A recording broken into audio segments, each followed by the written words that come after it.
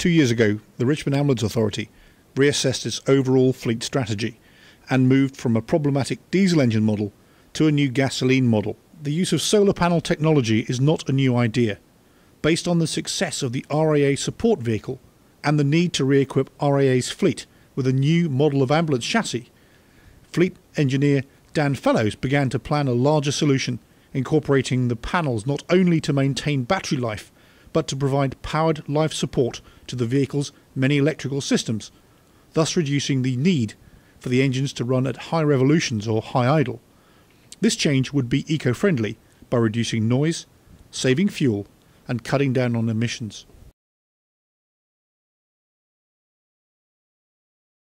Well, we're trying to find a way to both increase the efficiency of our batteries and the efficiency of our new gasoline chassis trucks.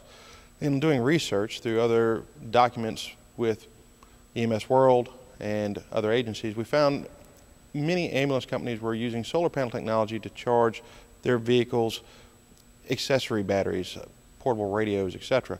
We decided it would be better for our entire system to charge the full truck.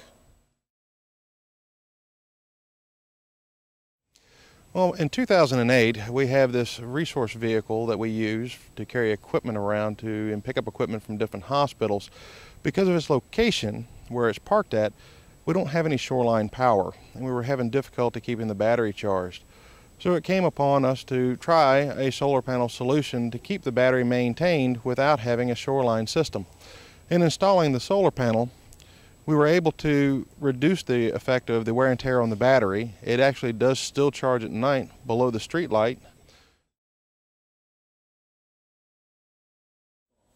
So far, as we've added vehicles, we're up to a total of 6 in the fleet solar paneled.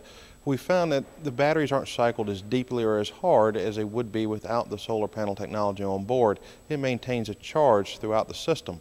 So far, we haven't had to replace any batteries on the trucks, and they don't idle up.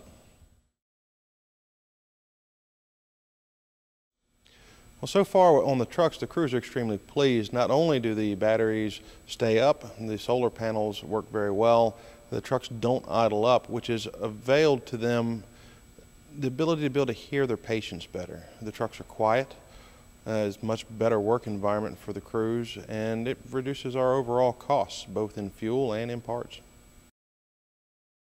Data assessment of fuel consumption adds to the success story. Removing the need for high idle means the engine doesn't work as hard and less fuel is used. RAA's analysis of gasoline versus diesel ambulances reveal the true efficiency. The new ambulances deliver an average of 7.1 miles per gallon, which we calculated on constant idling of vehicles and miles driven, at a current operating cost, currently, of 47 cents per mile run, whereas diesel costs 66 cents per mile to operate.